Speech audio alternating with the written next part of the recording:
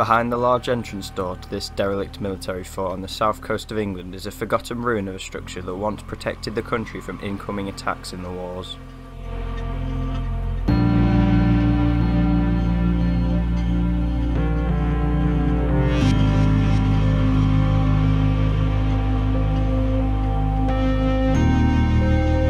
Today little is left, but the history and effectiveness of the site is the reason we decided to visit on a recent trip.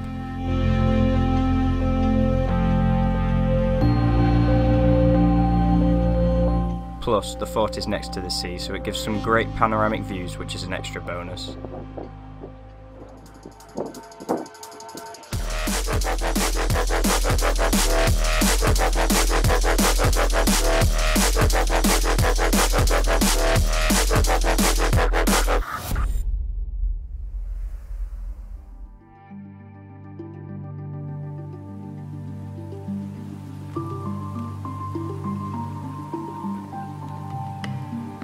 On a windy but sunny morning, we were walking up to the grand entrance, which has been sealed tight since 1995. However, the property wasn't used as a defensive structure since 1956, when coastal defence was abolished.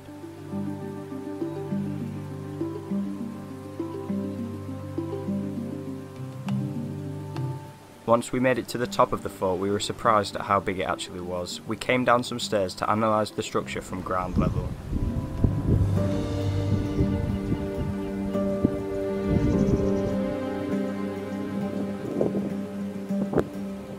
Although nowadays the Grade 2 listed building is partly supported by scaffolding to prevent it from crashing down, the size and architecture of the facility is still very impressive. The most recent use it had was as a plumber's workshop until 1995, which was held in this two-storey building opposing the curve of the fort. However, it appears that someone is living in this specific building now. Some items led us to believe that, and another explorer ventured inside to find a mattress and what looks like a living space. It didn't bother us that we weren't going to go inside, as that building is incredibly stripped with nothing of interest to see. The ivy growing on other parts of the fort, on the other hand, was very interesting to look at, obviously progressing through the long years the structure has endured abandoned.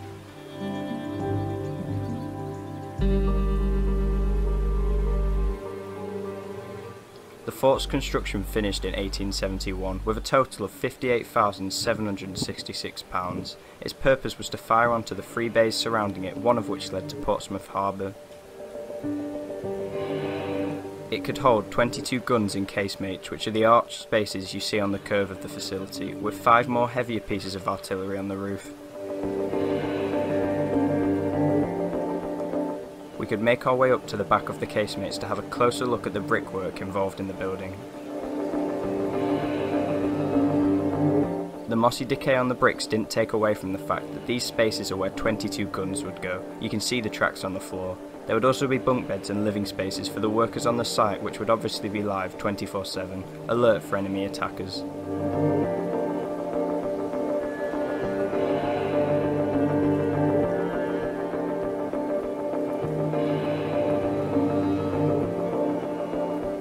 It must have taken a long time to design the arched ceilings in the casemate rooms, probably done because the building is built into a hill for camouflage from an outside perspective.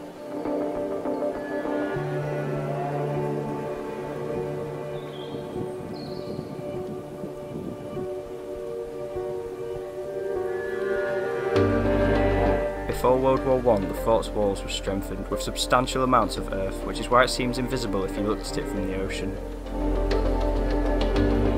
Since disuse, plans have come into play for it to become a car park for beachgoers, ever more likely since arsonists have targeted the historic building with fires breaking out.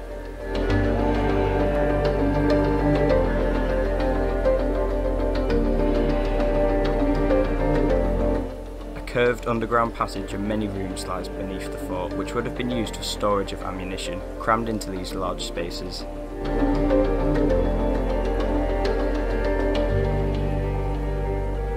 When it was ready to be used, it would be sent straight up to the guns via an ammunition lift, which was still here, and one of the only remnants we found on the exploration.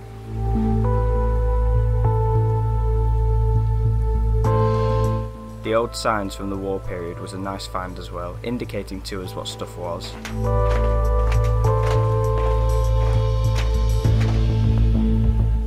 From From here we headed all the way up to the roof where, although windy, we could take in some impressive views of the surrounding sea and towns.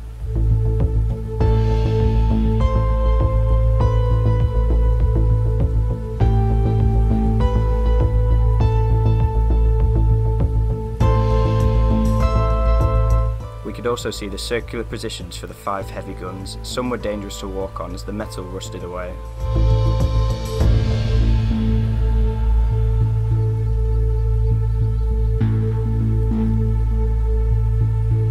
Sadly, there were no guns to see themselves, but it was crazy to think that this is one of the ways England protected itself during the wars, and how little it has been reduced to now.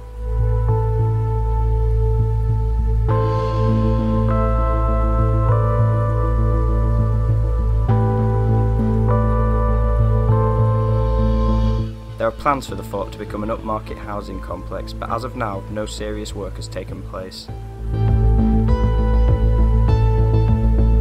We hope you enjoyed taking a quick look at such a historic structure. Our social media links are in the description as always.